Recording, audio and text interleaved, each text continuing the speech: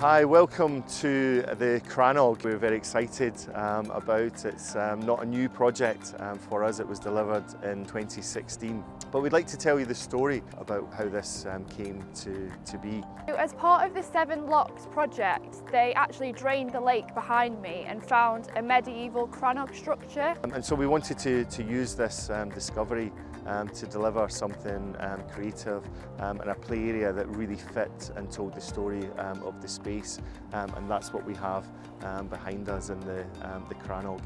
So because the Crannog was a medieval structure, we really wanted to make sure that we used very sympathetic materials and made sure that the landscape around that structure was also really sympathetic to that time and the aesthetic.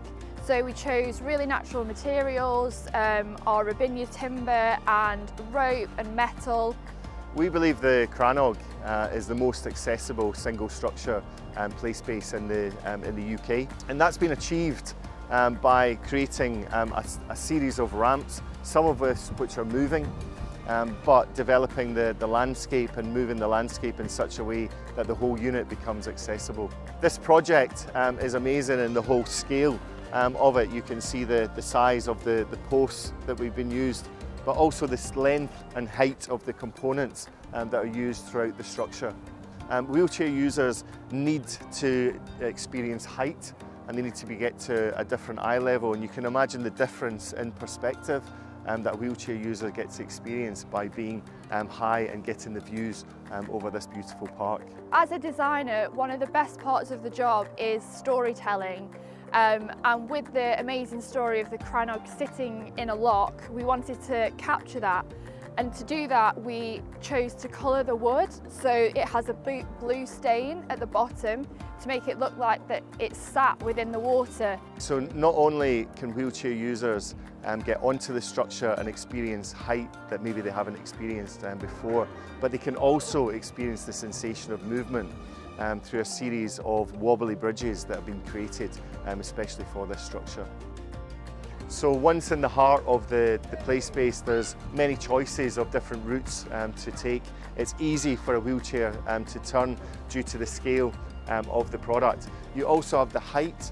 If someone, a carer, is pushing a wheelchair, there's no problem with someone being able to push a wheelchair through without having to bend down. So due to the scale of this structure, we're able to fit a second level of play underneath, which gives double the play value. So there's such a variety of play elements. It allows lots of different challenge and play experiences and play at different heights, using different muscle groups and different challenges. Another really unique feature is at the heart of the structure. We have these two levels of play, and on the bottom level, under the tower structure, we have a lying net. So a bit of a quieter area for children to sort of escape, relax and recharge.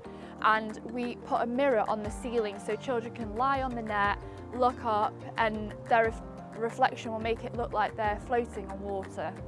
Whilst the structure at the Crannog has got loads of accessible elements, it doesn't eliminate challenge. It's got loads of challenging components as well. You can see the scale of this climbing ramp. It's over 2 meters high. We have a huge double width slide, which means that a parent or a carer could come down and support their child down the slide. Most slides for that double width are only this height. So we've taken influence from a lot of the habitat that would have been around in the medieval times when the Crannog was here originally, and we've used that habitat to influence a lot of carvings that we have placed on the structure. This guy is my favourite. He's a beaver. It's just a lovely little element that kids can interact with whilst they're playing around the structure. This site has also been enhanced by including a number of dynamic pieces, including a double cableway, a pendulum swing and a rope end swing to get that movement and that sensation into play.